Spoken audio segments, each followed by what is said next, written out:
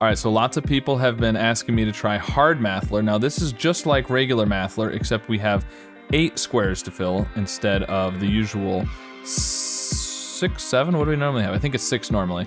And we also have the parentheses here. So that gives us a lot more things that we can do. Now our total needs to be 949, which is pretty big. Okay, what if we did 431 times 2? That's gonna let us use 1, 2, 3, and 4. That would be 862. So then we can add, what would it be? 87, I think? That's gonna let us check 1, 2, 3, 4, 7, and 8, and multiplication and addition. That seems like a good start. Okay, so there is a 1, 2, 3, 4. We are multiplying somewhere, but we're not doing a 3-digit multiplied. So maybe like a 2-digit times a 2-digit? We're not adding, so we could do 2-digit times 2-digit and then subtract. That seems like a good next guess. So the trick is in order to do that, I need 2-digit times 2-digit to be somewhere between 949 and 1049, because I can only then subtract a 2-digit number. What about something like, if I add 91, that's 1040. That seems like I should be able to do 2-digit times a 2-digit to get 1040. I would need to use a 2, 3, and a 4 in there. So we could do 26 times 40 and subtract 91. Now, we don't have the 3 in there, so it's obviously not right, but we do check more locations for the 2 and the 4 and the 1 when we check if there's a 6 or a 9, and we can also check the multiplication of the subtraction. So I feel like that's not a terrible second guess. Even though I know it's wrong, it'll get us a lot more information. So I'm gonna go with that, okay. Okay, so, ooh, maybe it's 2 times something. Ah, we could be doing 2 times a 3-digit number. Oh, we're not subtracting. Interesting. So we've got to multiply and then divide, maybe?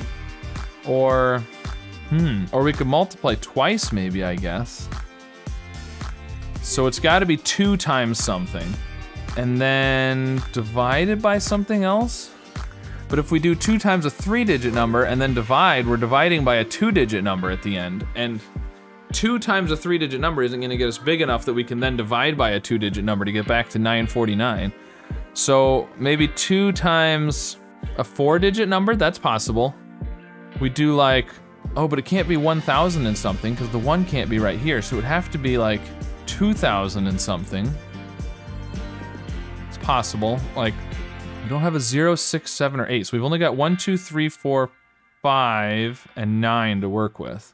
Something like this, I don't know that this is gonna work, but something like 2,351, that would be 4,702, and then divide by, like 3 or something. So what we need is a 4-digit number that is a factor of a multiple of 949. Well, in fact, it's half of a multiple of 949 is what we need. So let's think about multiples of 949. I'm actually gonna open up a notepad window and write these down. So 949, and then you could do, all right, so what I've done is I added to the screen here, but I've worked out the multiples of 949, that's the left column. And then the right column is those numbers divided by 2. Now I only did some of them because it only matters, like some of these are odd, so you obviously can't divide it by 2 evenly. And this one is gonna be, this one's gonna be a 3-digit number. This one is gonna be something in the thousands, and we know already that there's no 1 in this position. So what I want is a multiple of 949, and then divide it by 2, because if we do 2 times a 4-digit number divided by a single digit, if you work that backward, you're taking 949 times that single digit to get 2 times the 4-digit number, and then we divide by 2. So if we take 949 times a single digit, divide by 2, and get a number that we can use, which I think 3796 doesn't work because we don't have a 6. So what about 4745? 4745 would work. So if we do 4745 divided by 9. So 949 times 9 is 9490. Then we divide by 2, we get 4745. So therefore, if you work it backwards, 4745 times 2 divided by 9 should equal 949. I think that's gonna have to be the answer. Oh, that's divided by 10. That's not 9 times 949, that's 10 times 949. But none of the other options work. Okay, well that was a waste of time then. If it's not 2 times, it's gotta be 2 times, because otherwise it's a 4-digit times something. That's possible actually. 4-digit times something divided by a single digit.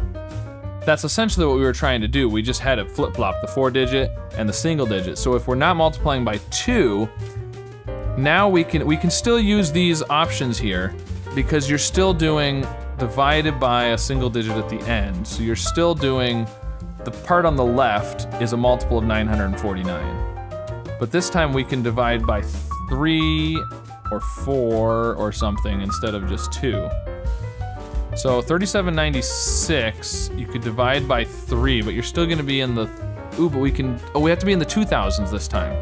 Divide by 3 to be in the 2000s. Maybe this one? 7592. That one's not a multiple of 3. 6643. What about this one? Is this a multiple of 3? No. Yeah, this one's a multiple of 3. Okay, if we divide 5694 by 3, it's gonna be too small, isn't it? Yeah, in order to be in the 2000s, you've gotta be above 6,000 and below 9,000. 8541. What's 8541 divided by 3? All right, 8541 divided by 3 is 2847. But we can't use 8 and 7.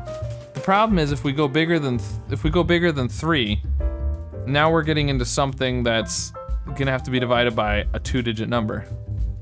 So that doesn't work. Okay, so what we need to do then is divide and then multiply. So we need to divide to end up with a factor of 949 then. But the problem is there aren't really very many factors of 949. I think it's 13 times 73 is the only way to do it. This is a tricky one. 243 divided by 3, that would be 81. But the problem is, again, factors of 949 are only 13 and 73. So we need something that divides to get 13. No, we can't multiply by 73. We can multiply by 13 though. So something that divides to get 73. 200 something that divides to get 73. So 280. 290, 73 times 4 would be 292 divided by 4. That would give us 73 times 13. That might actually work. Let's try that. Oh, that was it. Wow, that was a tough one. I don't know, maybe I just had the wrong approach early on, but that one seemed really tough for some reason. I went down a rabbit hole with the multiples of 949 that led us nowhere. But yeah, let me know how you did with this hard Mathler, and if you had a better approach, or yeah, how it went for you. And I'll see you again soon with some more puzzles. Thanks, bye.